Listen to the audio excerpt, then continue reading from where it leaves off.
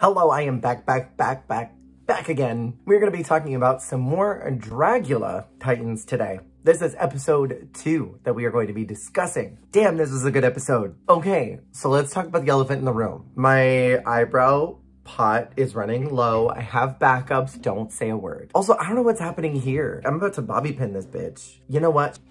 2 hours later. You know, there's a reason why Azula went crazy and cut off all her hair, and it's because of that. Insubordinate pieces of hair. So let's talk about the second elephant in the room. Abora came back. Leave it to the Boulets to twist our titties like that. The way I thought it'd be such a gag if nobody went home first episode, and then they brought Abora back. And the funniest thing was them all talking about Abora and having this long conversation, then her just kind of wandering in, what y'all talking about in here? Now, I guess the question is, do we believe that Abora should be back? Yes. I think any opportunity for a drag monster to continue to show their art is important. And like I said last week, I think Abora is really bombastic. I think she's got a really unique, interesting look at drag and especially Dragula. And I'm excited to see her a little bit longer than what we've gotten. So the fright feat this week is to eat some spicy peppers. Any opportunity to get someone to eat hot food and see how their reaction is great. Didn't care for the vomiting. Erica is out for blood, which honestly, I don't blame her. I think Erica feels really underestimated, and Erica is fierce, and I have always thought this. I think a lot of people don't think her drag is Dragula, but she is Dragula. She's got all the elements that there are for a Dragula performer, and Erica needed to prove that this week. She wins the fright feat, and she chooses Abora as the one to get the baldness curse. As everybody in the room said, this was a really bad decision. If you're thinking strategy, you are gonna want to target Eva or Victoria, or even Hoso. Those are the clear top 3 in the competition. Because Abora went home the previous week, it's sort of just like, all right, I'm gonna send you back home. You don't deserve to be here. That's kind of what the message was. But like, I don't know. It was a really safe choice to not rock any boats. The main presentation challenge is a riff off of the very first Dragula episode to bring a witch back. When they said that this was gonna be a revenge of the witch, oh, I was so excited. I loved that first episode. I remember watching it on YouTube, and I remember falling in love with Dragula. And I love that the Boulets are not afraid to reference themselves. Or not reference, put it in a blender, shit on it. So all the monsters have to create a witch look, and they have to design a shoe that corresponds with the look. And on top of it, they also have to do a lip sync. Now, I'm sitting here thinking, ooh, this is gonna be like a really cool, spooky witch number. It was the silliest thing I had ever seen in the dissonance of these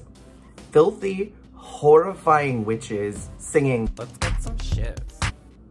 This is the Dragula that I'm here for. Swan and Drac are so camp. They understand the essence of drag is camp, and I love it. So here is my breakdown of the looks. And this is, again, my personal preference. So number 10 is Yovska, 9 being Kendra. And for Yovska and Kendra, it just didn't give me witch, which is why I put them down here. Next is Melissa. Maybe I shouldn't say this. I think that prosthetic belongs to someone in the IE, or at least the mold for it does. I think I know the queen that it belongs to. Anyway, next is Coco, and the only reason why Coco is here is because it was white again, and I wish that it was a different color. Next is Erica. I loved the candy-inspired witch. I think the idea of like a Hansel Gretel situation was really fun, and I think that translated to me. That made sense in my brain.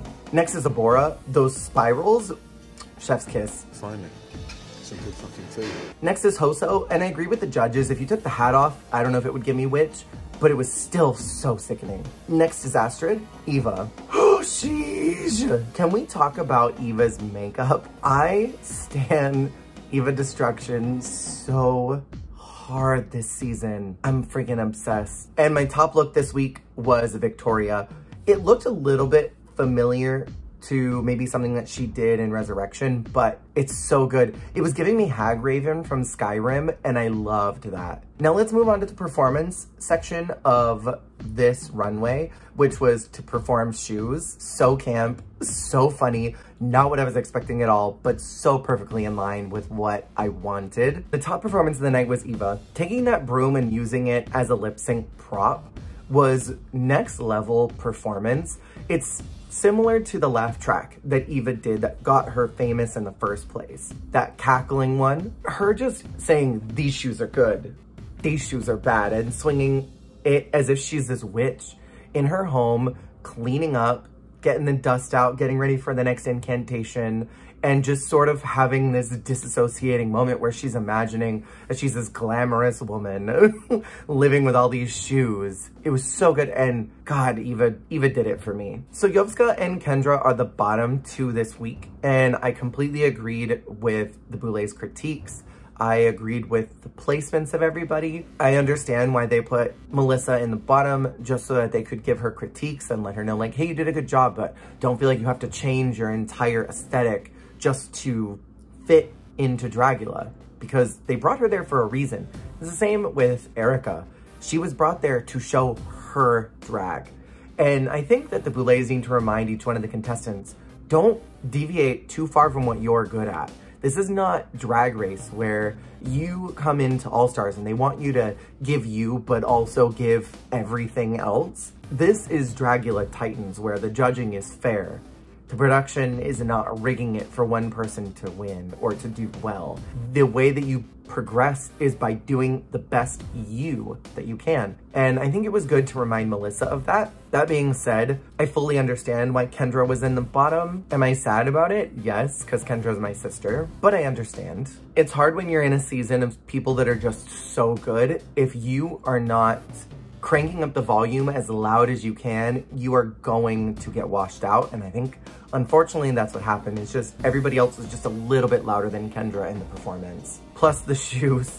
God, those poor shoes. I love my sister, but those shoes were not it, ma'am. And in the end, Yovska is eliminated. This is actually the person who I thought was going to be eliminated first in the competition, and I was pretty surprised that it was Abora. If you watched it, what did you think of this episode? I'm so excited for the next one. Do you agree with the bottom? Thank you for watching, and I will see you next week. Goodbye. Hey, thank you so much for watching. If you liked the video, make sure to click that like button. And if you want to see more, hit subscribe. Goodbye.